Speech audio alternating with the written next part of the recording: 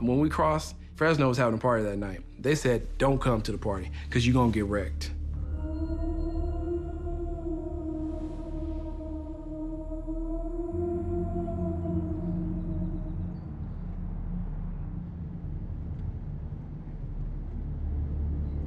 My biggest outlet I had, man, I tried to commit suicide.